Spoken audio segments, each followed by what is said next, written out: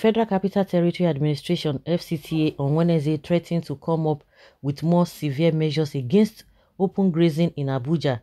He said the havoc caused by grazing within the Abuja capital city, especially parts where citizens live, is unacceptable. The administration stated that despite several attempts made to solve the problem and restrict movement of cattle in the city, there were reports of disturbances and damage being caused by open grazing in the city.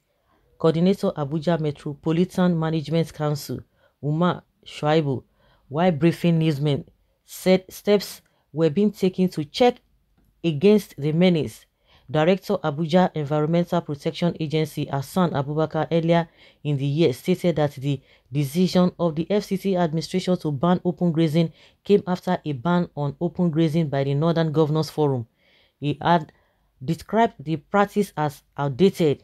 According to him, 5 locations were created for cattle grazing in Abaji, Kwale, and Kuje area councils respectively.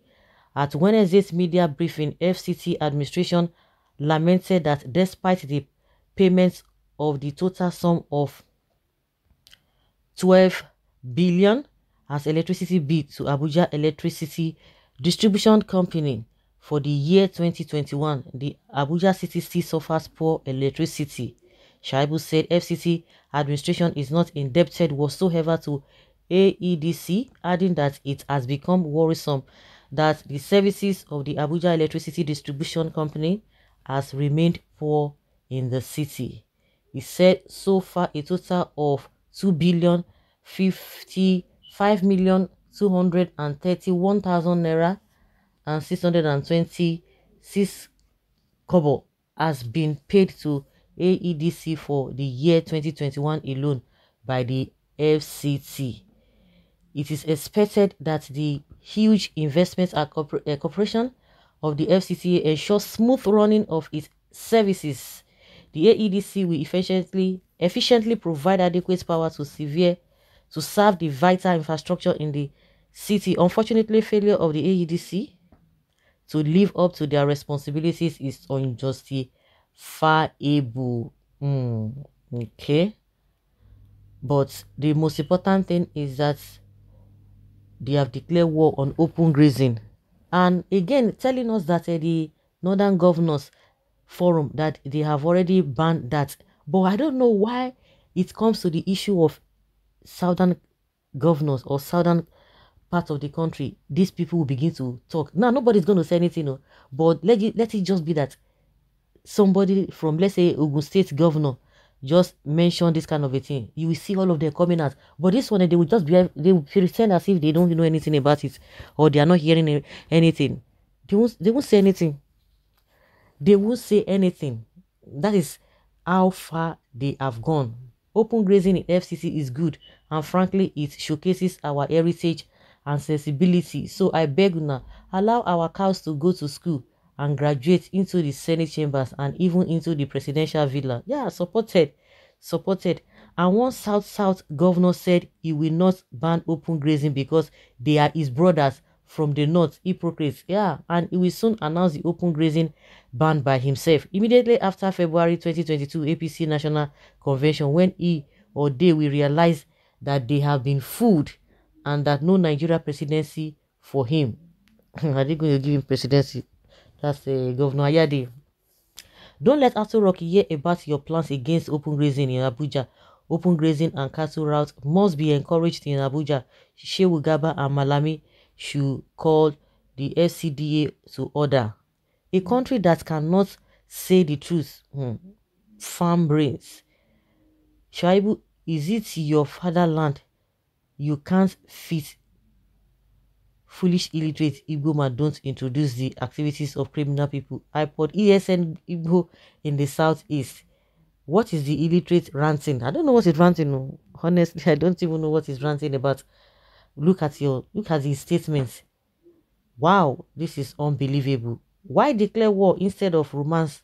Let Buhari not hear this. Which Buhari? So many things are happening at the same time. Just look at the protests in the north. Meanwhile, they refused to join the NSAS protest and said it was targeted at removing whoever they have put there. If there is banned in open grazing in any part of the north and FCC, it would amount to constitution breach to cattle rearers. It is their right even to rear them in Aso Rock. It's their right. All this was said to the governor Akeredolu Rotimi SAN. But now, as Excellency took the matter at his best knowledge, we all give thanks for his courage without listening to the Northerners and PMB on the issue. We are talking about insecurities. It would have been as worse as it is now if PMB and his team. The cow has a right to look for what to eat. Who is not hungry? The FCC is fighting open grazing and the governor of Cross River State is embracing it with both hands. The FCC is in the north, headed by northerners who have seen the dangers in associating with the murderous group. What is wrong with southern leaders? Why they are waking up late to realize their hypocrisy is facing them. Those sellouts from the southeast are sleeping late on their reason. So even Governor Obaseki too said he's not going to do anything, or nobody's going to force anybody to take draconian decision.